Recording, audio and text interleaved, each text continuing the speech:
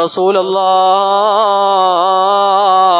എന്നെ എൻ്റെ സഹോദരനാകുന്ന അബൂദർ കറുത്തവട മകനെ എന്ന് വിളിച്ചു നബിയേ. എനിക്ക് വല്ലാതെ വേദനയായി നബിയേ. പുന്നാര നബി തങ്ങള് അബൂദർ റളിയല്ലാഹു അൻഹുവിനെ വിളിച്ചിട്ട് പറഞ്ഞു, ഇന്നകം റുഊൻ ഫീക ജാഹിലിയ. ഈ പ്രഖ്യാപനം, ഈ ഒരു വാക്ക് മുത്തുനബി വേറെ ഒരിക്കലും പറഞ്ഞതായി ഒരൊറ്റ ഹദീസിലുമില്ല. വേറൊരു സമയത്തും നബി തങ്ങൾ ഇത് പറഞ്ഞിട്ടില്ല. ഒരാളുടെ അഭിമാനത്തിന് ചോദ്യം ചെയ്തപ്പോഴാണ് അബൂദറിനെ വിളിച്ചിട്ട് നബി തങ്ങൾ പറഞ്ഞു, അബൂദറെ, മുസ്ലിമായിട്ടും ജാഹിലിയത്തിന്റെ സംസ്കാരവും കൊണ്ട് നടക്കുവാണല്ലേ. ഇന്നകം റുഊൻ ഫീക ജാഹിലിയ. ഇപ്പോഴും നിന്നിൽ ആ ജാഹിലിയത്തിന്റെ ചെറിയൊരു സ്വഭാവം നിലനിൽക്കുന്നുണ്ട്. ഇസ്ലാമിൽ ഇത് പറഞ്ഞിട്ടില്ല. ഇത് വിവരമില്ലാത്തവരുടെ പണിയാണ്. മുസ്ലിമിനെ കൊണ്ട് ഇത് പറ്റൂല. മുസ്ലിം അങ്ങനെ ഒരാളെ ആക്ഷേപിക്കാൻ പാടില്ല. അത് മുസ്ലിമിന്റെ സ്വഭാവമല്ല, അത് ജാഹിലിയത്തിന്റെ സ്വഭാവമാണ്. അതുകൊണ്ട് മാറ്റിക്കോ എന്ന് പറഞ്ഞപ്പോ അബൂദർ റളിയല്ലാഹു അൻഹുവിന്റെ ഖൽബ് വീണ്ടും വേദനിച്ചു. അബൂദർ തങ്ങൾ നേരെ ഓടി ബിലാൽ തങ്ങളെ തിരക്കി. ഫതറഹ അബൂദർൻ റഅസഹു ഫീ തരീഖി ബിലാൽ. ബിലാലുൽ മുഅദ്ദിൻ തങ്ങൾ നടന്നു വരുന്ന വഴിയിലേക്ക് ഓടി ചെന്നിട്ട് ആ വഴിയിൽ മണ്ണിൽ തന്നെ വെറുതെയല്ല, ഖദ്ദഹു അല തുറാബ്, കവിള് മണ്ണിൽ ചേരുന്ന രൂപത്തിൽ അബൂദർ റളിയല്ലാഹു അൻഹു ബിലാൽ തങ്ങളുടെ മുന്നിൽ അങ്ങ് കിടന്നു. എന്നിട്ട് പറഞ്ഞു, യാ ബിലാലു ലാ അർഫഉ ഖദ്ദി അന തുറാബി ഹത്താ തതഅഹു ബിരിജ്ലിക. നീ നിന്റെ കാലുകൊണ്ട് എൻ്റെ തലയിൽ, എൻ്റെ ശരീരത്തിന്റെ മുഖത്തൊന്ന് ചവിട്ടിയിട്ടല്ലാതെ ഞാൻ ഇവിടുന്ന് എഴുന്നേൽക്കൂല ബിലാലേ. നീ എന്നെ ചവിട്ടിക്കോ, എന്നാലും എനിക്ക് കുഴപ്പമില്ല, എനിക്ക് നീ പൊരുത്തപ്പെട്ട് തരണം. ആ സമയത്ത് ദേഷ്യത്തിൽ ഞാൻ വിളിച്ചു പോയതാണ്. ആ സമയത്ത് സങ്കടത്തിൽ ഞാൻ പറഞ്ഞു പോയതാണ്. ആ സമയത്ത് ഞാൻ അങ്ങറിയാതെ പറഞ്ഞതാണ്. നീ എന്നെ ചവിട്ടിയാലും എനിക്ക് പ്രശ്നമില്ല, പൊരുത്തപ്പെട്ട് തരണം ബിലാലെ എന്ന് പറഞ്ഞ് ബിലാല് തങ്ങളുടെ മുന്നിലും മണ്ണിലങ്ങ് കമിഴ്ന്നു കിടക്കുമ്പോ ബിലാല് തങ്ങൾ പിടിച്ചെഴുന്നേപ്പിച്ച് കെട്ടിപ്പിടിച്ച് നെറ്റിയിലൊരു ചുംബനം കൊടുത്തിട്ട് പറഞ്ഞു, ആ സമയത്ത് അബൂദറേ, നീ പറഞ്ഞപ്പോ എന്റെ കൽബങ്ങ് വേദനിച്ചു പോയി. എന്റെ കുടുംബത്തിനെ, എന്റെ ഉമ്മയെ മുഴുവനും നീ ആക്ഷേപിച്ചതായി എനിക്ക് തോന്നിപ്പോയി. അതുകൊണ്ടാണ് നബി തങ്ങളോട് ഞാൻ സങ്കടം പറഞ്ഞത്. എനിക്ക് പ്രശ്നമില്ല, ഞാൻ പൊരുത്തപ്പെട്ടെന്ന് ബിലാല് തങ്ങൾ പറഞ്ഞിട്ട് രണ്ടുപേരും കെട്ടിപ്പിടിച്ച് പൊരുത്തപ്പെട്ടു പിരിഞ്ഞു പോയെങ്കിൽ എത്ര സുന്ദരമാണ് ഇസ്ലാമിന്റെ കാഴ്ചപ്പാട്. ആളുകളെല്ലാവരും കൂടി തൂമത്തിന്റെ വീട്ടിൽ ചെന്നു, ഏയ് ഞാനൊന്നും എടുത്തിട്ടില്ല, ഞാൻ മുസ്ലിമായതിന്റെ ദേഷ്യത്തിൽ എന്റെ പേര് കള്ളം പറഞ്ഞാണ്. യഥാർത്ഥത്തിൽ കുറ്റവാളിയായി പരിഗണിക്കുന്നത് സാധനം തൊണ്ടി മുതൽ ആരുടെ കയ്യിൽ നിന്നാണോ കിട്ടിയത് അയാളെ ആയിരിക്കും. തൂമത്ത് അംഗീകരിച്ചില്ല. ജൂതനാകെ പ്രശ്നത്തിലായി, അദ്ദേഹത്തിനെ കള്ളനാക്കി. നേരെ പ്രശ്നം മുഹമ്മദുർ റസൂലുള്ളാഹിന്റെ അടുക്കൽ ചെന്നു. മുത്തുനബി സല്ലല്ലാഹു അലൈഹി വസല്ലമ തങ്ങളുടെ മുന്നിൽ ചെന്നു. പ്രതിസ്ഥാനത്ത് നിൽക്കുന്ന ഒരാൾ മുസ്ലിമായ സ്വഹാബിയാണ്, മറ്റേയാള് ജൂതനായ ആളാണ്. പുന്നാര നബി തങ്ങൾ അല്ലാഹുവിന്റെ മറുപടിക്ക് വേണ്ടി വെയിറ്റ് ചെയ്തു. അല്പം കഴിഞ്ഞപ്പോ ജിബ്രീൽ വന്നിട്ട് പറഞ്ഞു കൊടുത്തു, ഇന്നാ അൻസൽനാ ഇലൈക്കൽ കിതാബ ബിൽ ഹഖ് ലിതഹ്കുമ ബൈനൻ നാസി ബിമാ അറാകല്ലാഹ് വലാ തകുൽ ലിൽ ഖായിനീന ഖസീമാ. സൂറത്തുൻ നിസായിലെ 105-ാമത്തെ ആയത്താണ്. പരിശുദ്ധ ഖുർആൻ ജിബ്രീൽ വന്ന് ഓതി കൊടുത്തു, ഇന്നാ അൻസൽനാക ഇലൈക്കൽ കിതാബ ബിൽ ഹഖ്. നബിയെ, തങ്ങളെ ഞാൻ അയച്ചത് ഹഖായ ദീൻ ഇവിടെ നടപ്പിലാക്കാനാണ്. സത്യവും അസത്യവും വേർതിരിച്ച് നന്മ, യഥാർത്ഥം, സത്യം നടപ്പിലാക്കാൻ വേണ്ടിയിട്ടാണ് തങ്ങൾക്ക് പരിശുദ്ധമായ ഖുർആനൊക്കെ തന്നത്. അതുകൊണ്ട് ലിതഹ്കുമ ബൈനൻ നാസി ബിമാ അറാകല്ലാഹ്, അല്ലാഹു തങ്ങൾക്ക് നിർദ്ദേശം തരുന്നത് പോലെ സത്യം സത്യമായി തങ്ങൾ വിധിക്കണം. ആരുടെയും പക്ഷം പിടിക്കരുത്. ഇവൻ എന്റെ ആളാണ്, അവൻ എന്നോട് കൂടുതൽ നിൽക്കുന്നവനാണ്, അവൻ സ്വഹാബിയാണ്, മറ്റേത് ശത്രുവാണ്, ആ ഒരു വേർതിരിവ് വേണ്ട. സത്യം സത്യമായി തങ്ങൾ പറയണം. വലാ തകുൽ ലിൽ ഖായിനീന ഖസീമാ എന്ന് പറഞ്ഞ് വിശുദ്ധമായ ഖുർആൻ ഇറങ്ങിയപ്പോ മുത്തുനബിക്ക് മനസ്സിലായി സംഭവം കുറ്റം മറ്റേയാളുടെ ഭാഗത്ത് തന്നെയാണ്, നമ്മന്റെ ആളുടെ അടുത്ത് തന്നെയാണ് കുറ്റമെന്ന് ഈ ആയത്ത് കേട്ടപ്പോൾ നബിതങ്ങൾക്ക് കാര്യം പിടികിട്ടി. മുത്തുനബിതങ്ങൾ മുസ്ലിമായ സ്വഹാബിയായ തൂമക്ക് എതിരായി വിധി പറഞ്ഞു. തെറ്റ് അദ്ദേഹത്തിന്റെ ഭാഗത്ത് സംഭവിച്ചിട്ടുണ്ട്, വീഴ്ച അദ്ദേഹത്തിന്റെ ഭാഗത്ത് സംഭവിച്ചിട്ടുണ്ട്. ആ ജൂതൻ അദ്ദേഹം നിരപരാധിയാണ് എന്ന് മുഹമ്മദുർ റസൂലുള്ളാഹി വിധി പറഞ്ഞു.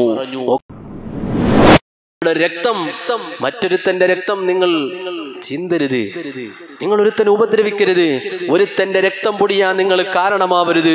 വഅംവാലക്കും, അവരുടെ സമ്പത്ത് നിങ്ങൾ ആവശ്യമില്ലാതെ കയ്യേറരുത്.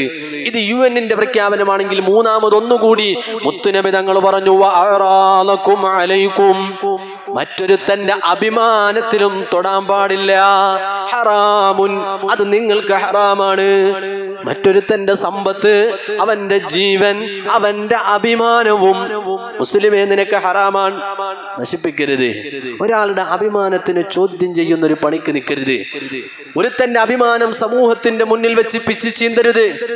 ഒരാളുടെ അഭിമാനം സോഷ്യൽ മീഡിയയിലിട്ട് വലിച്ചു കീറരുത്. ഒരാളുടെ അഭിമാനത്തിന് ചോദ്യം ചെയ്യുന്ന ഒരു പണിക്ക് നീ നിൽക്കരുത്.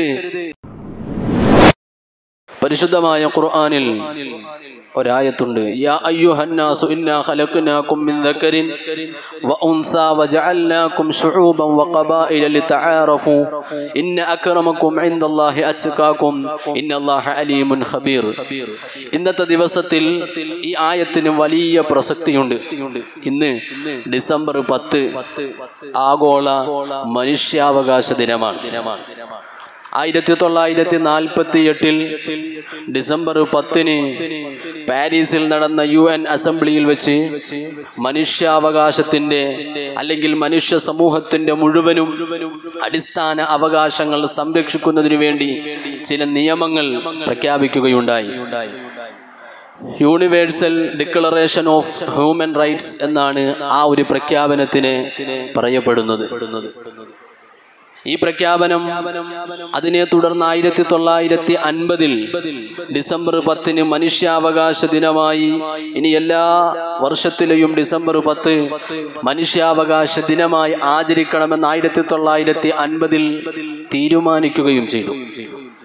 അന്നു മുതൽ ഇന്ന് വരെ ഡിസംബർ 10 മനുഷ്യാവകാശ ദിനമായി ആചരിക്കുന്നുണ്ട് എങ്കിൽ എന്താണ് ഈ മനുഷ്യാവകാശം? എന്തൊക്കെയാണ് ആ അവകാശങ്ങളിൽ ഉൾപ്പെടുത്തിയിട്ടുള്ളത്? ഓരോ മനുഷ്യനും ജന്മസിദ്ധമായി മനുഷ്യൻ എന്ന നിലയിൽ ലഭിക്കേണ്ടുന്ന അവകാശങ്ങൾ. മനുഷ്യൻ എന്ന നിലയിൽ ജന്മനാ തന്നെ ഒരുപാട് അവകാശങ്ങൾ എല്ലാവർക്കും ഉണ്ട്. സ്ത്രീ പുരുഷ ജാതി മത തൊഴിൽ ഭാഷ രാഷ്ട്ര വ്യത്യാസമില്ലാതെ മനുഷ്യൻ എന്ന നിലയിൽ എല്ലാവർക്കും അംഗീകരിച്ചു കൊടുക്കേണ്ട അവകാശം. ആ നിലക്ക് UN അംഗീകരിച്ച അവകാശങ്ങളിലെ പ്രധാനപ്പെട്ട കാര്യങ്ങൾ, ഒന്ന്, ജന്മന മനുഷ്യൻ സ്വതന്ത്രനാണ്, ആരുടെയും അടിമയല്ല. ഒരാൾ മറ്റൊരാളുടെ അടിമയല്ല. ഏത് തരത്തിലാണെങ്കിലും എല്ലാ മനുഷ്യരും സ്വതന്ത്രരാണ്. ആർക്കും ആരെയും ഇവിടെ അടിമയായി വെക്കാൻ കഴിയില്ല. മനുഷ്യൻ എന്ന നിലയിൽ തുല്യരാണ്. രണ്ടാമത്തത്, മനുഷ്യൻ എന്ന നിലക്ക് എല്ലാവർക്കും തുല്യമായ അവകാശവും മഹത്വവുമാണുള്ളത്. മനുഷ്യൻ എന്ന നിലയിൽ എല്ലാവരും ഒരേ മഹത്വക്കാരാണ്, എല്ലാവരും ഒരേ കാറ്റഗറിയിൽപ്പെട്ടവരാണ്. മൂന്നാമത്, ജീവനും സ്വത്തും സംരക്ഷിക്കാനുള്ള അവകാശമാണ്. നാലാമത്തത്, നിയമത്തിന് മുന്നിൽ മനുഷ്യരെല്ലാവരും തുല്യരാണ് എന്ന അവകാശമാണ്. അഞ്ചാമത്തത്, ഭക്ഷണത്തിനും വിദ്യാഭ്യാസത്തിനുമുള്ള തുല്യതയുടെ അവകാശമാണ്. നിങ്ങൾ ആലോചിച്ചു നോക്കൂ, ഈ വിഷയങ്ങളിൽ ഇന്ന് തുല്യമായ അവകാശങ്ങൾ നിലനിൽക്കുന്നുണ്ടോ എന്ന് സമീപകാലത്തെ സംഭവങ്ങളും പ്രശ്നങ്ങളും നിയമങ്ങളും നാം ഒന്ന് പരിശോധന നടത്തിയാൽ നമുക്ക് ബോധ്യപ്പെടും. ഇവിടെ എല്ലാ മനുഷ്യരെയും തുല്യരായിട്ടാണോ ഇന്ന് പരിഗണിക്കപ്പെടുന്നത്? മറ്റെല്ലാം പോട്ടെ, ജീവനും സ്വത്തിനും ഇവിടെ തുല്യമായ അവകാശമാണോ എല്ലാവർക്കും ലഭിച്ചുകൊണ്ടിരിക്കുന്നത്? ഒരിക്കലും അല്ല. പൈസയുള്ളവൻ വീണ്ടും വീണ്ടും ജനങ്ങളെ കൊന്നും പലിശ വാങ്ങിച്ചും കൊള്ളയടിച്ചും പൈസ ഉണ്ടാക്കിക്കൊണ്ടിരിക്കുന്നു. പാവപ്പെട്ടവൻ എക്കാലവും പലിശ കൊടുത്തും കടം കയറിയും വീണ്ടും വീണ്ടും ഓരോ വസ്തുക്കൾക്ക് വില ഇങ്ങനെ കൂട്ടിക്കൂട്ടി പൈസയുള്ളവൻ മുതലാളിമാർ ദിവസങ്ങളോളം ഓരോ ദിവസം കഴിയും തോറും ഉപയോഗ സാധനങ്ങൾക്ക്, നിത്യോപയോഗ സാധനങ്ങൾക്ക്, പെട്രോളിനും പച്ചക്കറിക്കുമൊക്കെ ഇങ്ങനെ വില കൂട്ടിക്കൂട്ടി അവൻ വീണ്ടും പൈസക്കാരനാകുന്നു. പാവപ്പെട്ടവനോ അവന്റെ അസ്തിത്വം പോലും നഷ്ടപ്പെട്ട് ചെയ്യുന്ന തൊഴിലിന് കിട്ടുന്ന കൂലി കുടുംബത്തിനെ നിലനിർത്താൻ കഴിയാതെ ആത്മഹത്യ പോലും ചെയ്യേണ്ടുന്ന സാഹചര്യം വന്നുകൊണ്ടിരിക്കുകയാണ്. സ്വത്തിനും ജീവനും അവകാശങ്ങൾ തുല്യമായി ലഭിക്കുന്നില്ല. നിയമത്തിന് മുന്നിൽ തുല്യാവകാശം ഇവിടെ എല്ലാവർക്കും ലഭിക്കുന്നുണ്ടോ? ഇല്ല. കുറ്റം ചെയ്യുന്നവൻ പൈസയുള്ളവന്റെയും അധികാരമുള്ളവന്റെയും രാഷ്ട്രീയപരമായി ബന്ധമുള്ളവന്റെയും മക്കളാണ് എങ്കിൽ, അല്ലെങ്കിൽ അതിൽ ബന്ധമുള്ളവനാണ് എങ്കിൽ അവൻ നിസ്സാരമായി രക്ഷപ്പെടുകയാണ്. പാവപ്പെട്ടവനാണെങ്കിലോ അവൻ ചെയ്ത ശിക്ഷയ്ക്ക് കിട്ടേണ്ടതിനേക്കാളും വലിയ ശിക്ഷ അനുഭവിക്കേണ്ടി വരുന്ന സാഹചര്യങ്ങൾ വർത്തമാനകാലത്ത് നാം കണ്ടുകൊണ്ടിരിക്കുകയാണ്. ഭക്ഷണത്തിലാണെങ്കിലോ ഇവിടെയുള്ള അധികാരികളും പൈസയുള്ളവനും ചെലവഴിക്കുന്ന പൈസ, ഒരു ദിവസത്തിന് ഭക്ഷണത്തിന് ലക്ഷങ്ങൾ ചെലവഴിക്കുന്ന ആളുകൾ ഭരിക്കുന്ന നമ്മുടെ രാജ്യത്ത് ഒരു നേരത്തെ ഭക്ഷണമില്ലാതെ വസ്ത്രമില്ലാതെ കരയുന്ന ആയിരങ്ങൾ ഈ രാജ്യത്തിന്റെ പല ഭാഗത്ത് നിലനിൽക്കുമ്പോൾ ഇവിടെ എങ്ങനെയാണ് ഭക്ഷണത്തിലും വിദ്യാഭ്യാസത്തിലും തുല്യമായ അവകാശം ലഭിക്കുന്നത്? പൈസയുള്ളവന്റെ മകൻ വിദേശത്ത് പോയി ലക്ഷങ്ങൾ മുടക്കി പഠിക്കുമ്പോ പാവപ്പെട്ടവന്റെ മക്കൾക്ക് പഠിക്കാൻ ഇവിടെ കൃത്യമായ സംവിധാനങ്ങൾ ഇല്ല എന്നത് ഈ സ്കൂൾ തുറക്കുന്ന സമയത്തും മാധ്യമങ്ങളിലൂടെ സീറ്റുകളുടെ പരിമിതികൾ നാം അറിഞ്ഞവരാണ്. പക്ഷെ ഇപ്പോഴും ഡിസംബർ 10 മനുഷ്യാവകാശ ദിനമായി ആചരിക്കുകയാണ്. പക്ഷെ ഈ പറയപ്പെടുന്ന ആ മനുഷ്യാവകാശത്തിലെ ഏറ്റവും പ്രധാനപ്പെട്ട വിഷയങ്ങൾ പോലും ഈ ജനാധിപത്യ രാജ്യമാകുന്ന ഇന്ത്യയിൽ പോലും നടപ്പിലാകുന്നില്ലെങ്കിൽ എവിടെയാണ് ഇവിടെ അവകാശങ്ങൾ ലഭിക്കുക? പക്ഷേ പരിശുദ്ധമായ ഇസ്ലാമിനെ സംബന്ധിച്ചിടത്തോളം ഈ മനുഷ്യാവകാശ ദിനത്തിൽ ഈ നിയമങ്ങൾ മുന്നോട്ട് വെച്ച് നമ്മൾ ചർച്ച ചെയ്യുമ്പോൾ യഥാർത്ഥത്തിൽ ലോകത്ത് ആദ്യമായി സമ്പൂർണ്ണ മനുഷ്യാവകാശ പ്രഖ്യാപനം നടത്തിയത് സയ്യിദുനാ മുഹമ്മദുർ റസൂലുള്ളാഹി സ്വല്ലല്ലാഹു അലൈഹി വസല്ലമ തങ്ങളാണ്. നോക്കൂ നിങ്ങൾ, പ്രസിദ്ധമായ ഹജ്ജത്തുൽ വദാഇന്റെ മുത്തുനബി തങ്ങളുടെ അവസാനത്തെ പ്രഭാഷണം ഇതുപോലെ ഒരു വെള്ളിയാഴ്ച ദിവസം ഹജ്ജ് ചെയ്തിട്ട് അറഫയിൽ നിന്ന് മുഹമ്മദുർ റസൂലുള്ളാഹി സ്വല്ലല്ലാഹു അലൈഹി വസല്ലമ തങ്ങള് അവസാനമായി ഉമ്മത്തിനെ അഭിസംബോധന ചെയ്ത് ലക്ഷത്തിൽ പരം വരുന്ന സ്വഹാബത്തിന്റെ മുന്നിൽ നിന്ന് നബി തങ്ങൾ നടത്തിയ പ്രഭാഷണം ഇന്നും മങ്ങാതെ മായാതെ ഒരു വരികളും വാക്കുകളും തെറ്റാതെ രേഖപ്പെടുത്തപ്പെട്ട് കിടക്കുമ്പോ AD 632 ആ പ്രഭാഷണം നടന്നത്. അഥവാ ഇന്നീ പറഞ്ഞ മനുഷ്യാവകാശ പ്രഖ്യാപനം നടത്തുന്നതിനു മുമ്പ് ഈ അവകാശങ്ങളും നിയമങ്ങളും വരുന്നതിനും 1316 വർഷം മുമ്പ് 1948 UN പ്രഖ്യാപിക്കുന്നത്.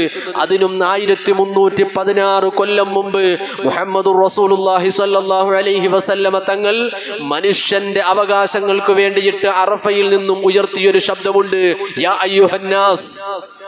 മുസ്ലിമീങ്ങളെ എന്നല്ല വിളിച്ചത്, യാ അയ്യുഹന്നാസ്, ഓ ജനങ്ങളെ എന്നാ വിളിച്ചത്. ഓ ജനങ്ങളെ. എന്നാൽ അവിടെ മുസ്ലിമീങ്ങൾ മാത്രമേ യഥാർത്ഥത്തിൽ ഹജ്ജിന്റെ വേളയിൽ അറഫയിൽ ഉള്ളൂ, അല്ലേ? അതല്ലാത്ത വേറെ ആരും അവിടെ ഇല്ലല്ലോ. അവിടെ യാ അയ്യുഹൽ മുസ്ലിമൂൻ അല്ലെങ്കിൽ മുഅ്മിൻ എന്ന് വിളിച്ചാൽ മതിയായിരുന്നു. അല്ല, യാ അയ്യുഹന്നാസ്, എല്ലാവർക്കും വേണ്ടിയിട്ട് പൊതുവായിട്ടാണ് നബി തങ്ങൾ പ്രഖ്യാപനം നടത്തിയത്. ഓ ജനങ്ങളെ എന്ന് വിളിച്ചിട്ട് പറഞ്ഞത് അലാ ഇന്ന റബ്ബക്കും വാഹിദ്. അവിടെ പറഞ്ഞ പ്രമേയം, അവിടെ ഉയർത്തിപ്പിടിച്ച പ്രഖ്യാപനം ഒരേ ഒരു റബ്ബ്, ഒരൊറ്റ ജനത എന്നായിരുന്നു. നിങ്ങൾ വിശ്വസിക്കുന്നത് പല പേരുകളിലായിരിക്കാം, പക്ഷെ എല്ലാത്തിന്റെയും കേന്ദ്രബിന്ദു ഒന്നാണ്, എല്ലാത്തിന്റെയും മടക്കസ്ഥാനം ഒന്നാണ്. നിങ്ങൾ വിളിക്കുന്ന പേരുകൾ വ്യത്യാസമുണ്ടെങ്കിലും ആ എല്ലാ വിശ്വാസത്തിന്റെയും കേന്ദ്രബിന്ദു, ഇതിനെ മുഴുവനും നിയന്ത്രിക്കപ്പെടുന്ന ഒരു മാഗ്നറ്റിക് പവർ, ദൈവം എന്നത് ഒരൊറ്റ വ്യക്തിയാണ്, ഒരേ ഒരു റബ്ബ്, ഒരൊറ്റ ജനത എന്ന പ്രഖ്യാപനം. ഇതിലും നല്ല പ്രമേയം എവിടെയാണ് പറയാനുള്ളത്? എന്നിട്ട് നബി തങ്ങൾ പറഞ്ഞു, വഇന്ന അബാക്കും വാഹിദ്. നിങ്ങൾ ആരായാലും ശരി, നിങ്ങളുടെയൊക്കെയും പിതാവ് ഒന്നാണ്. ആദം ഹവ്വ എന്ന ഒരു മാതാവിൽ നിന്നും ഒരു പിതാവിൽ നിന്നുമാണ് മനുഷ്യ നിങ്ങൾ മുഴുവനും ഉണ്ടായത്. നിങ്ങളുടെയൊക്കെ വാപ്പ ഒന്നാണ്. എന്നിട്ട് നബി തങ്ങൾ പറഞ്ഞു, അതുകൊണ്ട് അലാല ഫദ്ല ലി അറബിയിൻ അലാ അജമിയിൻ വലാ ലി അജമിയിൻ അലാ അറബിയിൻ. നിങ്ങൾ ഇനി അറബിയാണെങ്കിലും അനറബിയാണെങ്കിലും പരിശുദ്ധമായ ഖുർആൻ അവതരിച്ച മക്കയും മദീനയും നിലനിൽക്കുന്ന സൗദിയിലുള്ള അറബി ഭാഷ സംസാരിക്കുന്നവനാണെങ്കിലും ഇവിടെ കേരളത്തിൽ മലയാളം സംസാരിക്കുന്നവനാണെങ്കിലും ഇംഗ്ലീഷുകാരനാണെങ്കിലും ഗുജറാത്തുകാരനാണെങ്കിലും ആരാണെങ്കിലും വ്യത്യാസമില്ല. നിങ്ങൾ എല്ലാവരും ആദമിന്റെ മക്കളാണ്. വാപ്പ ഒന്നാണ്, ഒരു വ്യത്യാസമില്ല. ഇസ്ലാമിൽ അറബി സംസാരിക്കുന്നവൻ, മലയാളം സംസാരിക്കുന്നവൻ ഭാഷയുടെ വിഷയത്തിൽ, രാജ്യത്തിന്റെ വിഷയത്തിൽ, നാടിന്റെ വിഷയത്തിൽ ഒരു വ്യത്യാസവും ഇല്ല. വലാ ലി അഹ്മറ അലാ അസ്വദ വലാ അസ്വദ അലാ അഹ്മറ ഇല്ലാ ബിത്തഖ്വ. കറുത്തവനും വെളുത്തവനും ഒരു വ്യത്യാസവും ഇല്ല. ഇംഗ്ലീഷുകാരനാണെന്നോ അവൻ വെളുത്തവനാണെന്നോ ഇവൻ കറുത്തവനാണെന്നോ ഒരു വ്യത്യാസവും ഇസ്ലാമിന്റെ മുന്നിൽ ഇല്ല. അല്ലാഹു നിന്നെ പരിഗണിക്കുന്നത്, നിന്നെ പടച്ച സൃഷ്ടാവായ റബ്ബ് പരിഗണിക്കുന്നത് ഇല്ലാ ബിത്തഖ്വ. നിന്റെ മനസ്സിന്റെ ഉള്ളിലുള്ള, നിന്റെ ഹൃദയത്തിനുള്ളിലുള്ള നിന്റെ വിശ്വാസത്തിനെ, നിന്റെ മാനുഷിക മൂല്യങ്ങളെ, നിന്റെ നന്മയെ പരിഗണിച്ചിട്ടാണ്. നിന്റെ കളർ നോക്കിയിട്ടല്ല, നിന്റെ ഭാഷ നോക്കിയിട്ടല്ല, നിന്റെ രൂപം നോക്കിയിട്ടല്ല, മറിച്ച് അല്ലാഹു തആല നിന്നെ പരിഗണിക്കുന്നത് നിന്റെ ഖൽബിലുള്ള, നിന്റെ ഹൃദയത്തിലുള്ള ചിന്തകളെ. അവിടെ മാനുഷിക പരിഗണനയുണ്ടോ? മനുഷ്യരെ മനുഷ്യരായി കാണാനുള്ള കഴിവ് നിനക്കുണ്ടോ? നന്മ ചെയ്യാനുള്ള മനസ്സ് നിനക്കുണ്ടോ? എങ്കിൽ അല്ലാഹു നിന്നെ പരിഗണിക്കും. അതിനപ്പുറം മറ്റൊരു പരിഗണനയില്ല. അപ്പോൾ മാനവികതയിൽ എല്ലാവരും തുല്യരാണ് എന്ന് നബി സല്ലല്ലാഹു അലൈഹി വസല്ലമ തങ്ങൾ പ്രഖ്യാപിക്കുകയാണ്. എന്നാൽ ധാർമ്മികതയിലുള്ള വ്യത്യാസത്തിലാണ് നീ മനുഷ്യനല്ലാതായി മാറുന്നത്. അള്ളാഹുവിന്റെ മുന്നിലുള്ള നിന്റെ പരിഗണനയിൽ വ്യത്യാസം വരിക. നീ ചിന്തിക്കുന്നത് വർഗീയതയാണെങ്കിൽ, നീ ചിന്തിക്കുന്നത് മറ്റുള്ളവനെ ഉപദ്രവിക്കാനാണെങ്കിൽ, നീ ചിന്തിക്കുന്നത് മറ്റുള്ളവരെ ആക്രമിക്കാനാണെങ്കിൽ, നീ ഇനി എത്ര നല്ല വ്യക്തിത്വമാണെന്ന് പറഞ്ഞാലും, നീ എത്ര വലിയ ഉന്നതിയിലെത്തിയ നാട്ടിന്റെ പൗരത്വമുള്ളവനാണെന്ന് പറഞ്ഞാലും, മക്ക നിലനിൽക്കുന്ന പരിശുദ്ധമായ മക്കയിലാണ് അല്ലെങ്കിൽ മദീനയിലാണ് നീ ജനിച്ചതെന്ന് പറഞ്ഞാലും, നിന്റെ ഹൃദയം ശരിയല്ലെങ്കിൽ അള്ളാഹുവിന് നിന്നെ ആവശ്യമില്ല. ഇതായിരുന്നു മുത്തുനബി തങ്ങളുടെ പ്രഖ്യാപനം. കഴിഞ്ഞില്ല. അവിടുന്ന് വീണ്ടും പറഞ്ഞു, വിശുദ്ധമായ ഖുർആൻ സൂറത്തുൽ ഹുജറാത്തിലെ 13-ാമത്തെ ആയത്തിലുണ്ട്, യാ അയ്യുഹന്നാസ് ഇന്നാ ഖലഖനാകും മിൻ ദക്കരിൻ വ ഉൻസ. നിങ്ങളെയൊക്കെ പടച്ചത് ഒരു ആണിൽ നിന്നും പെണ്ണിൽ നിന്നുമാ. വജഅൽനാകും ശുഊബൻ വ ഖബായില. നിങ്ങളെ വ്യത്യസ്തമായ ഗോത്രങ്ങളാക്കി, വ്യത്യസ്തമായ കബീലകളാക്കി, വ്യത്യസ്തമായ നാടുകളാക്കി നിങ്ങളെ ഇങ്ങനെ ഡിവൈഡ് ചെയ്തത് തമ്മിൽ തല്ലാൻ വേണ്ടിയല്ല. പാകിസ്ഥാനിയും ഇന്ത്യക്കാരനും പറഞ്ഞ് തമ്മിൽ തല്ലാൻ വേണ്ടിയല്ല. ഗുജറാത്തുകാരനും കേരളക്കാരനും പറഞ്ഞ് തമ്മിലടിക്കാൻ വേണ്ടിയിട്ടല്ല. രാജ്യത്തിന്റെ പേര് പറഞ്ഞ്, കറുത്തവന്റെയും വെളുത്തവന്റെയും കളറിന്റെ പേര് പറഞ്ഞ്, ഗോത്രത്തിന്റെ പേര് പറഞ്ഞ് തമ്മിലടിക്കാനല്ല. ഈ ആയത്തിറങ്ങുന്നത്, മുഹമ്മദുർ റസൂലുള്ള ഈ പ്രഖ്യാപനം നടത്തുന്നത് ഗോത്രത്തിന്റെ പേര് പറഞ്ഞു, കുടുംബത്തിന്റെ മഹിമ പറഞ്ഞ് പരസ്പരം തമ്മിലടിക്കുകയും യുദ്ധം പോലും ചെയ്തിരുന്ന ഒരു കാലഘട്ടത്തിലാണ്. കുടുംബത്തിന്റെ പേരും മഹത്വവും പറഞ്ഞ്, സ്വന്തം വാപ്പമാരുടെ മഹത്വം പറഞ്ഞ് യുദ്ധം പോലും നടന്നിട്ടുണ്ട് ആ കാലത്തിൽ. ആ കാലത്താണ് മുഹമ്മദുർ റസൂലുള്ള ഈ പ്രഖ്യാപനം നടത്തുന്നത്. അതുകൊണ്ട് നിങ്ങളെ ഗോത്രങ്ങളാക്കിയത്, ഇന്ത്യക്കാരനും പാകിസ്ഥാനിയുമാക്കിയത്, ഗുജറാത്തുകാരനും ഇംഗ്ലണ്ടുകാരനും റഷ്യക്കാരനും ബ്രിട്ടീഷുകാരനുമാക്കി ഇങ്ങനെ ഡിവൈഡ് ചെയ്തത് നിങ്ങൾ പരസ്പരം തമ്മിലടിക്കാൻ വേണ്ടിയിട്ടല്ല, പിന്നെയോ ലിതആറഫു, ഒരു ഐഡന്റിറ്റിക്ക് വേണ്ടിയാണ്. നിങ്ങൾ പരസ്പരം തിരിച്ചറിയാൻ വേണ്ടിയിട്ടാണ്. അതുകൊണ്ട് ഇന്ന അക്രമക്കും ഇൻദല്ലാഹി അത്ഖാക്കും, അല്ലാഹുവിന്റെ മുന്നിൽ നിങ്ങളെ റബ്ബ് പരിഗണിക്കുന്നത്, നിങ്ങളെ സൃഷ്ടിച്ച ദൈവം നിങ്ങളെ പരിഗണിക്കുന്നത് നിങ്ങളുടെ രാജ്യവും നാടും നാടിന്റെ മഹത്വവും നാട്ടിൽ കൈവരിച്ച പുരോഗതിയും പരിഗണിച്ചിട്ടല്ല, നിന്റെ ഹൃദയത്തിലേക്ക് നോക്കിയിട്ടാണ്. അതുകൊണ്ട് ഇന്നല്ലാഹ അലീമുൻ ഖബീർ, അല്ലാഹു എല്ലാം അറിയുന്നുണ്ട് കേട്ടോ. ഇതിനേക്കാളും വലിയ, ഇതിലും സുന്ദരമായ മനുഷ്യാവകാശ പ്രഖ്യാപനം ആർക്കാണ് പറയാനുള്ളത്?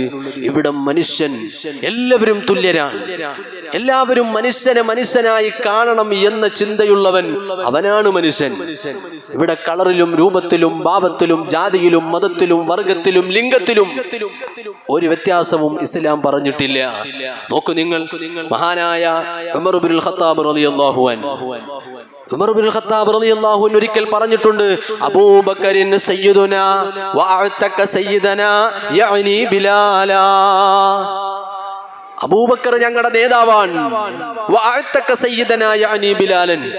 ബിലാൽ, അബൂബക്കർ മോചിപ്പിച്ചു തന്ന അടിമയായിരുന്ന നീഗ്രോ വർഗത്തിൽപ്പെട്ട കറുത്തവനായ ബിലാലും ഞങ്ങളുടെ നേതാവാണ്. ആരാ പറയുന്നത്? ഉമർ ഇബ്നുൽ ഖത്താബ് തങ്ങളാ. മക്കയിലെ ഏറ്റവും നല്ല ഉന്നതമായ ഒരു കുടുംബത്തിൽ ജനിച്ച ആളാ സയ്യിദുനാ ഉമർ ഇബ്നുൽ ഖത്താബ് തങ്ങൾ. ചെറിയ ആളൊന്നുമല്ല, നാട്ടിലെ പ്രമാണിയാണ്.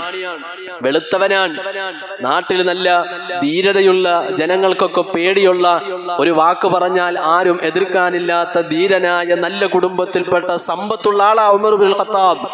ആ ഉമർ ബിൻ ഖത്താബാണ് അംഗീകരിക്കുന്നത് അടിമയായ കറുത്ത വർഗത്തിൽപ്പെട്ട ബിലാൽ എന്റെ നേതാവാണ്. നോക്കൂ നിങ്ങൾ, അത്രയും വലിയ മോശമായി ചിന്തിച്ചിരുന്ന, കുടുംബത്തിന്റെ പേരിൽ തമ്മിലടിച്ചിരുന്ന ആ ഒരു കാലഘട്ടത്തെ ജനതയെ അടിമയായിരുന്ന ബിലാലിന്റെ നേതാവാണെന്ന് അംഗീകരിക്കാൻ പറ്റുന്ന രീതിയിലേക്ക് ജനങ്ങളെ സംസ്കരിക്കാൻ ഉമർ ഇബ്നുൽ ഖത്താബ് തങ്ങളെ മാറ്റിയടിക്കാൻ മുഹമ്മദുർ റസൂലുള്ളാഹിക്ക് കഴിഞ്ഞിട്ടുണ്ട് എങ്കിൽ അതാണ് യഥാർത്ഥ മനുഷ്യാവകാശ അംഗീകാരത്തിനുള്ള പ്രവർത്തനം. അവിടെയാണ് മനുഷ്യനായി അംഗീകരിക്കാൻ മുത്തുനബി തങ്ങൾ കാണിച്ച വിപ്ലവം. ഇവിടെ സയ്യിദ് എന്ന ആദരവ് രണ്ടുപേർക്കും ഒരുപോലെ നൽകാൻ ഉമർ റളിയല്ലാഹു അൻഹുവിന്റെ മനസ്സിന് സാധിച്ചിട്ടുണ്ടെങ്കിൽ അതാണ് യഥാർത്ഥ വിപ്ലവം, അതാണ് യഥാർത്ഥ പ്രവർത്തനം, അതാണ് യഥാർത്ഥ ഭരണാധികാരി, അതാണ് മനുഷ്യാവകാശങ്ങൾക്ക് വേണ്ടിയിട്ട് നിലനിന്ന ഭരണം. നോക്ക് നിങ്ങൾ, UN അംഗീകരിക്കുന്ന മനുഷ്യാവകാശത്തിൽ ജീവനും സ്വത്തിനും സംരക്ഷണം വേണമെന്നാണ് പറയുന്നത്. പക്ഷേ ഇസ്ലാം 1300 കൊല്ലം മുമ്പ്, അതിനും 1300 കൊല്ലം മുമ്പ് മുഹമ്മദുർ റസൂലുള്ള പ്രഖ്യാപിക്കുമ്പോൾ ഒരു പടി കൂടെ മുന്നിലാണ്.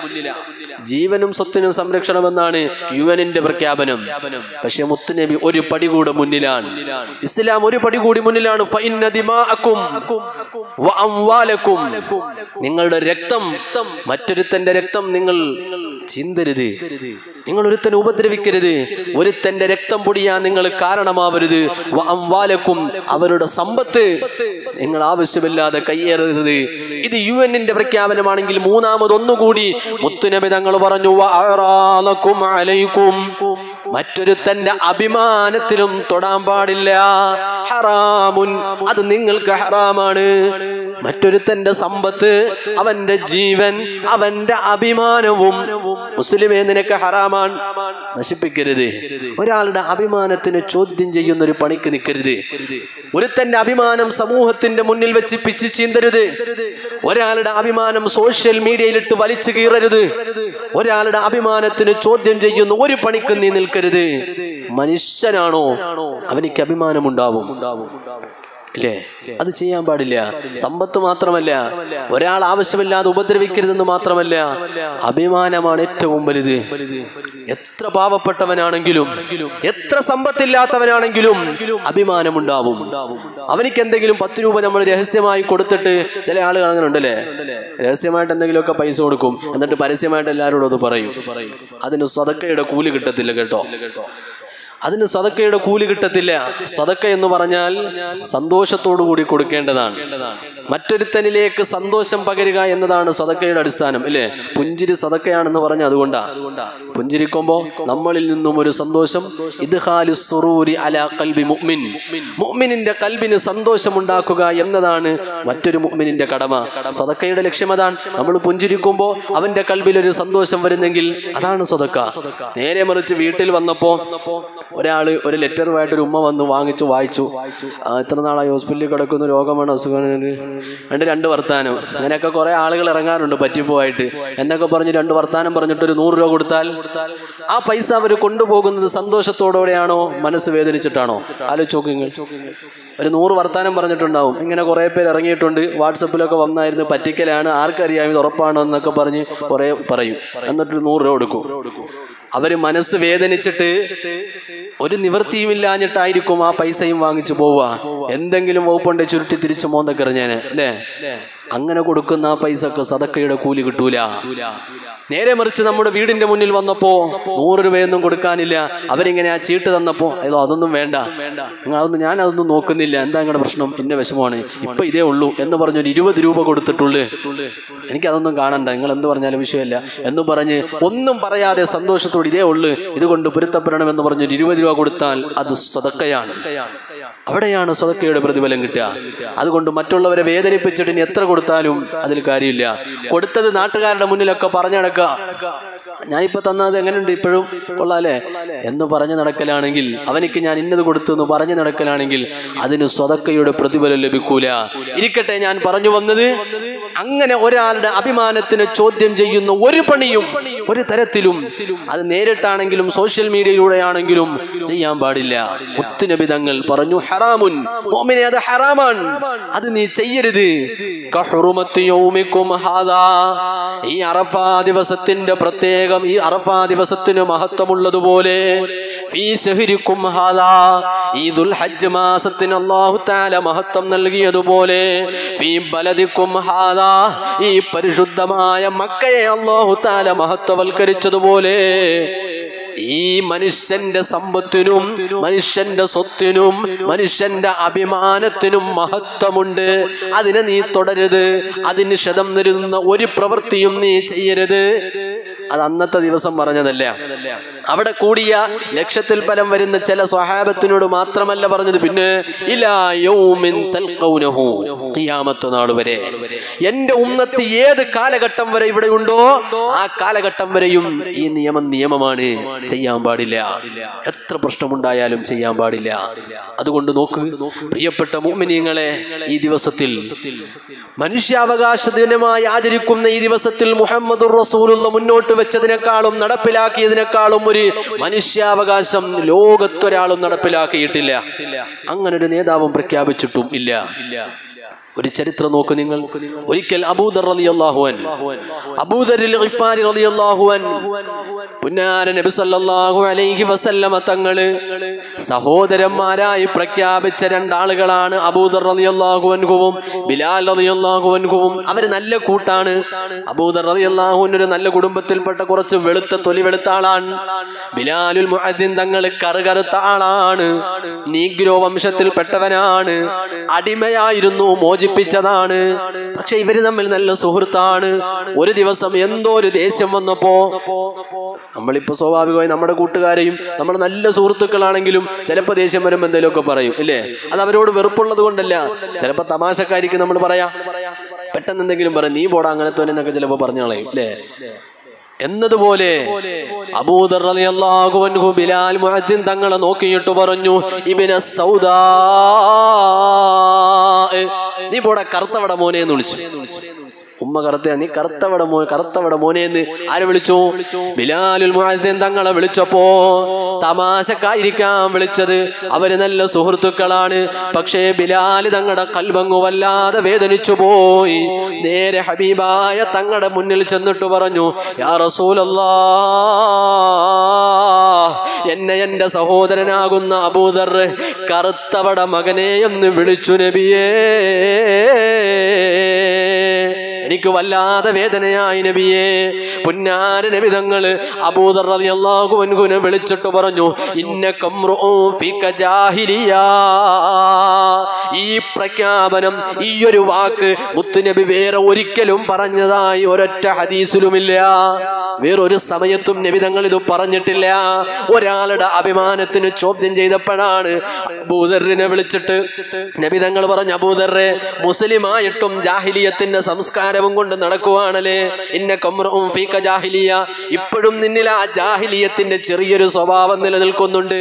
ഇസ്ലാമിൽ ഇത് പറഞ്ഞിട്ടില്ല. ഇത് വിവരമില്ലാത്തവരുടെ പണിയാണ്. മുസ്ലിമിനെ കൊണ്ട് ഇത് പറ്റൂല. മുസ്ലിം അങ്ങനെ ഒരാളെ ആക്ഷേപിക്കാൻ പാടില്ല. അത് മുസ്ലിമിന്റെ സ്വഭാവമല്ല, അത് ജാഹിലിയത്തിന്റെ സ്വഭാവമാണ്.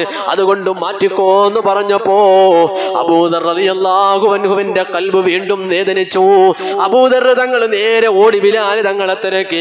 ഫതറഹ അബൂദർ റഅസഹു ഫീ തരീഖി ബിലാൽ. ബിലാലുൽ മുഅദ്ദിൻ തങ്ങൾ നടന്നു വരുന്ന വഴിയിലേക്ക് ഓടി ചെന്നിട്ട് ആ വഴിയിൽ മണ്ണിൽ തന്നെ വെറുതെയല്ല, കവിള് മണ്ണിൽ ചേരുന്ന രൂപത്തിൽ അബൂദർ റളിയല്ലാഹു അൻഹു ബിലാൽ തങ്ങളുടെ മുന്നിൽ അങ്ങ് കിടന്നു. എന്നിട്ട് പറഞ്ഞു, യാ ബിലാലു ലാ അർഫഉ ഖദ്ദി അന തുറാബി ഹത്താ തതഅഹു ബിരിജ്ലിക. നീ നിന്റെ കാലുകൊണ്ട് എൻ്റെ തലയിൽ, എൻ്റെ ശരീരത്തിന്റെ മുഖത്തൊന്ന് ചവിട്ടിയിട്ടല്ലാതെ ഞാൻ ഇവിടുന്ന് എഴുന്നേൽക്കൂല ബിലാലേ. നീ എന്നെ ചവിട്ടിക്കോ, എന്നാലും എനിക്ക് കുഴപ്പമില്ല, എനിക്ക് നീ പൊരുത്തപ്പെട്ട് തരണം.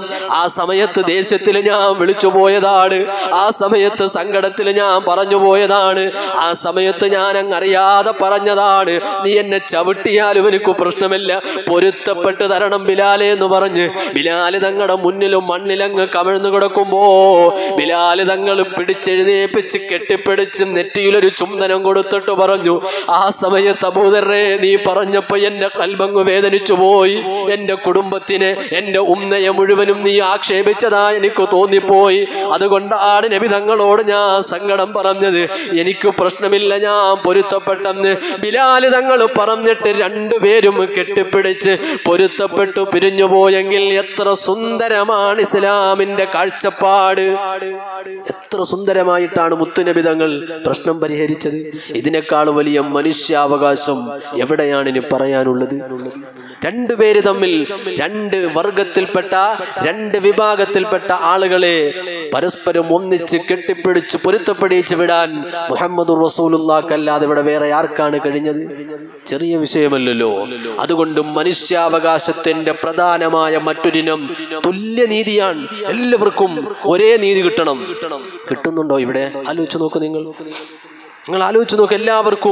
എല്ലാവർക്കും നിയമത്തിന്റെ മുന്നിൽ പൗരൻ എന്ന നിലയിൽ, മുസ്ലിമായാലും മതമുള്ളവനായാലും ഇല്ലാത്തവനായാലും ഹൈന്ദവനായാലും ക്രൈസ്തവനായാലും ആരായാലും, ഇന്ത്യക്കാരനാണോ മനുഷ്യനാണോ, അവനിക്ക് നീതി തുല്യമായിരിക്കണം. ചരിത്രത്തിൽ നൂറ്റാണ്ടുകൾക്കപ്പുറം മുഹമ്മദുർ റസൂൽ ഇത് നടപ്പിലാക്കിയിട്ടുണ്ട്. കാട്ടറബികളിൽ ഇത് മുത്തുനബി നടപ്പിലാക്കിയിട്ടുണ്ടെങ്കിൽ ഹബീബായ തങ്ങളെക്കാളും വലിയ പരിഷ്കർത്താവാരാ? ചരിത്രത്തിൽ നോക്കൂ നിങ്ങൾ. തുഅമത്ത് ബിൻ ഉബൈരിഖ് എന്ന് പറയുന്ന ഒരാള്, അദ്ദേഹം പുതിയ വിശ്വാസിയാണ്, സ്വഹാബിയാണ്. തുഅമത്ത് സ്വഹാബിയാണ്, പക്ഷെ പുതിയ വിശ്വാസിയാണ്, ഇങ്ങോട്ട് വന്നിട്ടേ ഉള്ളൂ. അപ്പൊ ചിലപ്പോൾ തെറ്റുകൾ സംഭവിക്കാം. ഇങ്ങോട്ട് വന്ന ഉടനെ തന്നെ എല്ലാം കൂടി അങ്ങ് പഠിച്ച് നന്നായിക്കൊള്ളണമെന്നില്ലല്ലോ. സ്വഹാബിയാണ്, നമ്മൾ കുറ്റം പറയാൻ പാടില്ല, ആ മഹത്വം നമ്മൾ മനസ്സിലാക്കണം. പക്ഷെ പുതുതായി ഇസ്ലാമിലേക്ക് വന്ന വ്യക്തിയാണ്, നിയമങ്ങളൊന്നും അറിയില്ല, അപ്പൊ തെറ്റ് സംഭവിക്കാം അല്ലേ? നമ്മുടെ നാട്ടിൽ നിന്ന് ഇന്ന് അല്ലെങ്കിൽ നാളെ മുത്തല്ലിമായിട്ട് ദർസിൽ പോയൊരു കുട്ടി, അവൻ ദർസിൽ പോയി കഴിഞ്ഞാൽ പിന്നെ ദർസിലെ ഡ്രസ്സ് ഇടണം, മുണ്ടുടുപ്പ് ഇടണം, മുത്തല്ലിമായി നടക്കണം, തലപ്പാവ് ധരിക്കണം. അവൻ ദർസിൽ പോയിട്ട് ഒരാഴ്ച ആയിട്ടുള്ളൂ, നാട്ടിൽ വന്നപ്പോൾ എന്തെങ്കിലും ഒരു കുരുത്തക്കേട് കാണിച്ച് കുറ്റം പറയാൻ കഴിയുമോ? അവനങ്ങോട്ട് പോയ ഉടനെ തന്നെ വലിയായിട്ട് ഔലിയായിട്ട് മാറണമെന്നൊന്നും ഇല്ലല്ലോ. പഠിച്ചു വരുമ്പോഴല്ലേ നന്നാവൂ. അങ്ങോട്ട് പോയി പിറ്റേ ആഴ്ച ലീവിന് വീട്ടിൽ വന്നപ്പോൾ അവനൊരു സിനിമ കണ്ടല്ലേ ഒരു സിനിമയ്ക്ക് പോയി, അല്ലെങ്കിൽ എന്തെങ്കിലും ഒരു കുരുത്തക്കേട് കാണിച്ചപ്പോൾ നീ മുത്താലിമായിട്ട് ഇപ്പോൾ ഇങ്ങനെയൊക്കെ ചെയ്യാണെന്ന് ചോദിച്ച് ചൂടാവാൻ നിൽക്കണ്ട.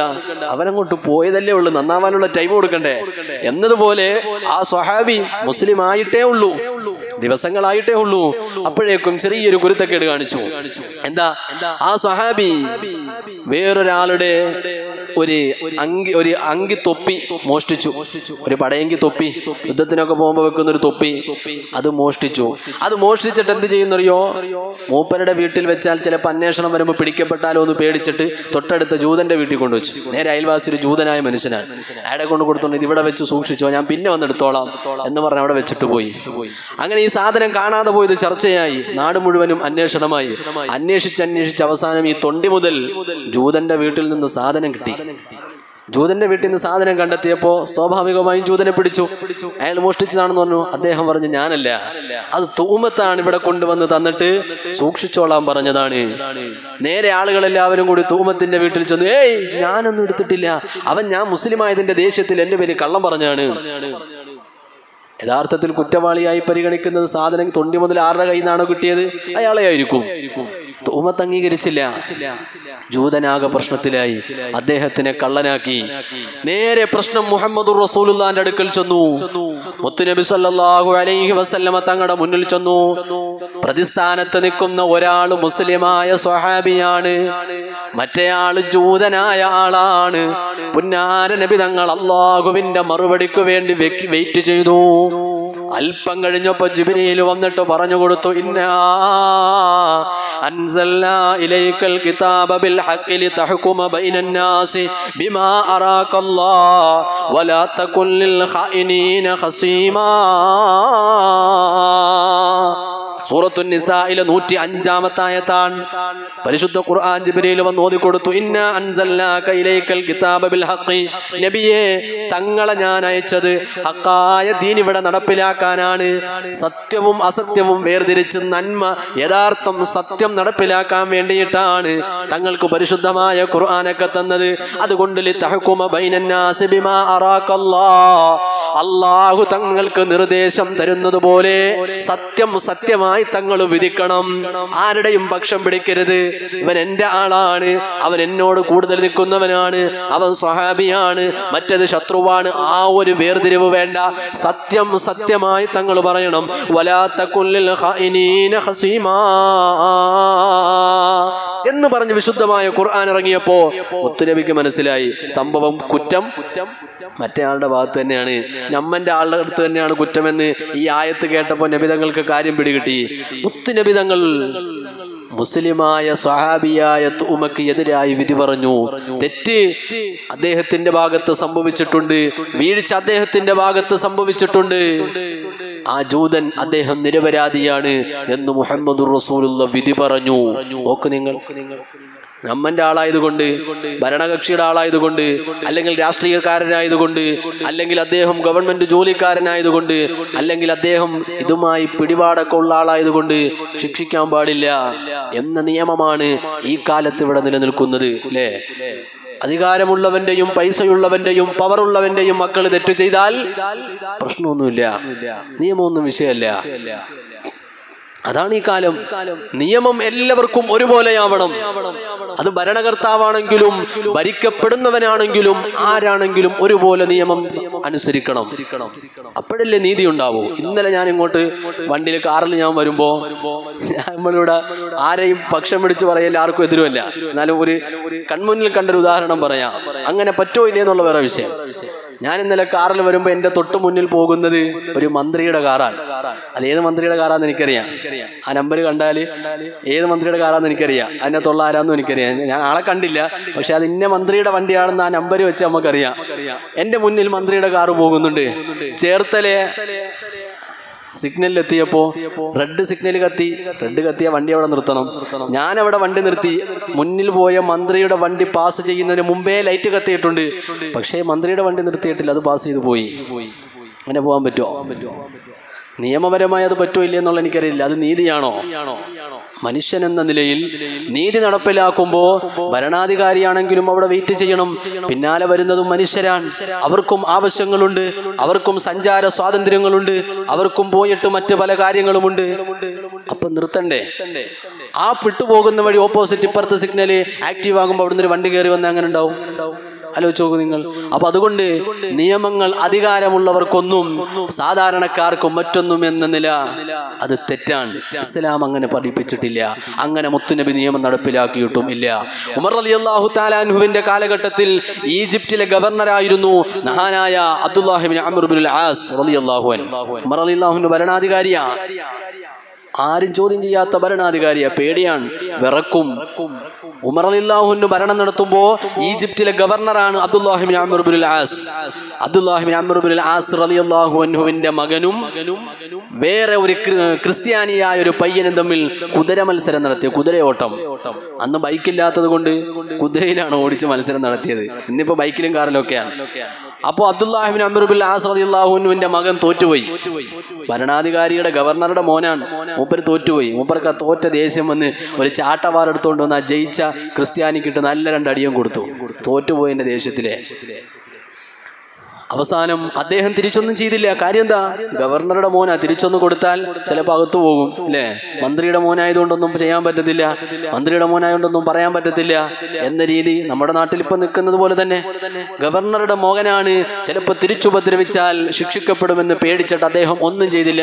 നേരെ ഉമർ റളിയല്ലാഹു അൻഹു കത്തെഴുതി ഭരണാധികാരിക്ക്, എന്നെ ഇന്ന പോലെ ഗവർണറുടെ മകൻ അടിച്ചു, ഇന്നതാണ് കാരണം. ഉമർ റളിയല്ലാഹു അൻഹു വിളിപ്പിച്ചു എല്ലാവരെയും, വിഷയം തിരക്കിയപ്പോൾ സംഭവം ശരിയാണ്. അബ്ദുല്ലാഹി ഇബ്നു അംർ ഇബ്നുൽ ആസ് റളിയല്ലാഹു അൻഹുവിന്റെ ഗവർണറുടെ മകൻ ക്രിസ്ത്യാനിയെ തല്ലിയിട്ടുണ്ട്. നീതി അയാളുടെ ഭാഗത്താണെന്ന് മനസ്സിലായി. ഉമർ ഇബ്നുൽ ഖത്താബ് റളിയല്ലാഹു അൻഹു ആ ചാട്ടവാർ കൊണ്ടുവരാൻ പറഞ്ഞു. ആ ക്രിസ്ത്യാനിയായ പയ്യന്റെ കയ്യിൽ കൊടുത്തു. അടിക്കണം നീ തിരിച്ച്. നിന്നെ എവിടെയാണോ അടിച്ചത്, എങ്ങനെയാണോ അടിച്ചത്, എത്ര അടിയാണോ അടിച്ചത് തിരിച്ചടിക്കാൻ പറഞ്ഞു. തിരിച്ചടിച്ചു, തിരിച്ചടിപ്പിച്ചു. ഉമർ ബിൻ ഖത്താബ് റളിയല്ലാഹു അൻഹു നമ്മുടെ നാട്ടിൽ നടക്കുമോ? എന്നിട്ട് Abdullahi bin Amr bin as റളിയല്ലാഹു അൻഹുവിനോട് പറഞ്ഞു, മസ്തഅബത്തുമുന്നാസ, ജനങ്ങൾ അടിമകളല്ല കേട്ടോ, നീ ഭരണാധികാരിയാണ്, ഗവർണർ മാത്രമാണ്. അവർക്ക് വേണ്ടി സേവനം ചെയ്യാൻ നിങ്ങളെ ജനങ്ങൾ തെരഞ്ഞെടുത്തു എന്ന് മാത്രമാണ്. നിങ്ങളുടെ ജോലി ജനങ്ങൾക്ക് സേവനം ചെയ്യലാണ്, അല്ലാതെ ജനങ്ങൾ നിന്റെ അടിമയല്ല. വലദതുഹും ഉമ്മഹാതുഹും അഹ്റാറ, ഈ ഉമ്മത്തിനെ സംരക്ഷിക്കാനുള്ള ജോലിയാണ് നിങ്ങൾക്കുള്ളത്, അടിമകളാക്കി വെക്കാൻ നിൽക്കരുത് എന്നൊരു ഉപദേശവും കൊടുത്തു. ഉമർ ബിൻ ഖത്താബ് തങ്ങൾ പറഞ്ഞു വിട്ടു. എങ്കിൽ എത്ര സുന്ദരമായിട്ടാണ് ഇവിടെ മനുഷ്യന്റെ അവകാശങ്ങളെ സംരക്ഷിച്ചത്. അതുകൊണ്ട് എൻ്റെ പ്രിയപ്പെട്ട മുഅ്മിനീങ്ങളെ, ഈ മനുഷ്യാവകാശ സംരക്ഷണ ദിനമായി ആചരിക്കുന്ന ഈ ഡിസംബർ 10 നമുക്ക് പറയാനുള്ളത്, ഈ രാജ്യത്തിന്റെ നിയമങ്ങളും എല്ലാ വ്യവസ്ഥകളും മനുഷ്യനെ മനുഷ്യനായി പരിഗണിച്ച് തുല്യമായി നിലനിൽക്കണം. ഇവിടെ UAPA എന്ന നിയമം കണ്ടാൽ തോന്നും മുസ്ലിമീങ്ങൾക്ക് എന്തോ അവാർഡ് പ്രഖ്യാപിക്കുന്ന പോലെയാണ്. എന്തെങ്കിലും ഒരു കുറ്റം ചെയ്തവൻ മുസ്ലിം ആണെങ്കിൽ അവനിക്ക് അപ്പോഴേ രാജ്യദ്രോഹ കുറ്റം UAPA ആണ്. മുസ്ലിങ്ങൾക്ക് കിട്ടുന്ന അവാർഡ് പോലെയാണ് ഇപ്പോൾ UAPA മാറിയിരിക്കുന്നത്. വേറെ ആര് കുറ്റം ചെയ്താലും അത് പ്രശ്നമില്ല, അവൻ എപ്പോഴും മാനസിക രോഗമാവും അല്ലേ? മുസ്ലിമാണ് ഒരു അക്രമത്തിൽ പെട്ടുപോകുന്നതെങ്കിൽ, ഏതെങ്കിലും ഒരു പ്രവർത്തനങ്ങളിൽ പെട്ടുപോകുന്നതെങ്കിൽ അപ്പോഴേ UAPA രാജ്യദ്രോഹമായി. നേരെ മറിച്ച് മുസ്ലിം അല്ലാത്ത ഒരാളാണെങ്കിൽ അവൻ എപ്പോഴും മാനസിക രോഗിയായി മാറുന്ന കാഴ്ചയാണ് അടുത്ത കാലത്തായി നാം കണ്ടുകൊണ്ടിരിക്കുന്നത്. ഇസ്ലാം മതത്തിൽപ്പെട്ട ഒരു പെൺകുട്ടിയെ മറ്റു മതത്തിൽപ്പെട്ട ഏതെങ്കിലും ഒരു ആൺകുട്ടി പ്രേമിച്ചു വിളിച്ചു കൊണ്ടുപോയി വിവാഹം ചെയ്താൽ അത് മിശ്ര വിവാഹമായി മാറുന്നു, അത് പൗര അവകാശമായി ചർച്ച ചെയ്യപ്പെടുന്നു. നേരെ മറിച്ച് മുസ്ലിമായ ഒരു ചെറുപ്പക്കാരൻ മറ്റു മതത്തിൽപ്പെട്ട ഒരു പെണ്ണിനെ പ്രേമിച്ച് കൊണ്ടുവരാൻ പറ്റോ ഇല്ല എന്നുള്ളതല്ല, അത് തെറ്റാണ്, അത് ചെയ്യാൻ പാടില്ല. അങ്ങനെ കൊണ്ടുവന്നാൽ അത് അപ്പോഴേ ലവ് ജിഹാദായി മാറുകയാണ്. രണ്ട് നിയമം പേര് മാറിയപ്പോ നോക്ക് നിങ്ങൾ, മുസ്ലിമായ മനുഷ്യൻ ഏതെങ്കിലും പള്ളിയിൽ കൊണ്ടുപോയി ഉസ്താദിനെ കൊണ്ടൊന്ന് മന്ത്രിപ്പിച്ച് നൂതിയൊരു വെള്ളം കുടിച്ചാൽ അതപ്പോഴേ ജിഹാദായി മാറുകയാണ്. നേരെ മറിച്ച് മറ്റു മതസ്ഥരത് ചെയ്താൽ അത് മതത്തിന്റെ ആചാരമായി പരിഗണിക്കുകയാണ്. രണ്ട് നീതിയാണ് ലോകത്ത് നടപ്പാക്കുന്നത്. ഞാനീ പറഞ്ഞത് ഈ അടുത്ത കാലത്ത് നമ്മൾ കണ്ട കാഴ്ചകളാണ്, കണ്ടുകൊണ്ടിരിക്കുന്ന കാഴ്ചകളാണ്. ഇരിക്കട്ടെ, ഞാൻ പറഞ്ഞു വന്നത് അത്തരം സമൂഹത്തിൽ മാത്രം ശാന്തിയും സമാധാനവും നഷ്ടപ്പെടുത്തുന്ന ഈ പ്രവർത്തനങ്ങൾ ഉണ്ടാവാൻ പാടില്ല. ഈ തപ്പന മരത്തിന്റെ തണലിൽ ഒന്നിനെയും ഭയപ്പെടാതെ കിടന്ന ഉമർ ബിൻ ഖത്താബ് തങ്ങളെ പോലെ കിടക്കാൻ ഇന്നിവിടെ ഏത് ഭരണാധികാരിക്ക് കഴിയും? വോട്ട് ചോദിക്കുമ്പോൾ ഈ റോഡിലൂടെ ജനങ്ങൾക്ക് നടുവിലൂടെ നടന്നവർക്ക് മന്ത്രിയായി കഴിഞ്ഞാൽ, അധികാരം കിട്ടിയാൽ പിന്നെ ജനങ്ങൾക്കിടയിൽ ഇറങ്ങണമെങ്കിൽ തോക്ക് പിടിച്ച സെക്യൂരിറ്റികൾ വേണം, കൂടെ ഗൺമാൻ വേണം, കൂടെ ആളുകൾ വേണം. എന്തേ ആ ഭയം വരുന്നു? മഹാനായ ഉമർ ബിൻ ഖത്താബ് തങ്ങള് ആയുധം പോലുമില്ലാതെ ഈ തപ്പന മരത്തിന്റെ ചുവട്ടിൽ കിടന്നുറങ്ങിയെങ്കിൽ അതാണ് ഭരണാധികാരി, അതാണ് ഭരണാധികാരി. അങ്ങനെയാവണം. ബുള്ളറ്റ് പ്രൂഫിന്റെ ആവശ്യമില്ലാതെ ജനങ്ങൾക്കിടയിൽ ഇറങ്ങി നടക്കാൻ കഴിയുന്ന ഭരണാധികാരിയാവണം. അതുകൊണ്ട് നമ്മുടെ കുടുംബത്തിലും അയൽവക്കത്തും നാട്ടിലും എങ്ങും ഉള്ള മുഴുവൻ മനുഷ്യരോടും മനുഷ്യത്വപരമായി പെരുമാറണം. അതാണ് ഇസ്ലാമിന്റെ സന്ദേശം. മനുഷ്യരെ മുഴുവൻ, അവൻ ഏത് മതക്കാരനാണെങ്കിലും ജാതിക്കാരനാണെങ്കിലും രാഷ്ട്രീയക്കാരനാണെങ്കിലും സംഘടനക്കാരനാണെങ്കിലും മനുഷ്യനെ മനുഷ്യനായി പരിഗണിക്കണമെന്നാണ് ഇസ്ലാമിന് ഈ ദിവസത്തിൽ പറയാനുള്ളത്. ഇസ്ലാം പറഞ്ഞത് മാത്രമല്ല, മുഹമ്മദുർ റസൂലുള്ളാഹി നടപ്പിലാക്കിയതും കാണിച്ചു തന്നതും അങ്ങനെ തന്നെയാണ്. അല്ലാഹു നമുക്ക് തൗഫീഖ് നൽകുമാറാവട്ടെ.